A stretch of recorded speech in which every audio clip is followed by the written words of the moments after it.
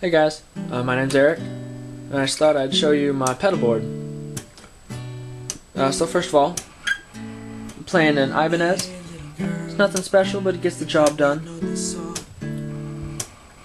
And then I have my pedal train. It's super light.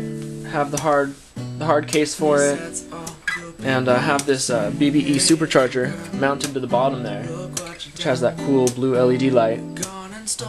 Powers all my pedals. It's pretty awesome. I like it a lot. It eliminates nearly 100% of any hum. It's great. Even with the overdrives and distortions and stuff. So first I have the Chromatic tuner, Boss TU2. Then into the Visual Sounds Jekyl and Hyde, overdrive and distortion.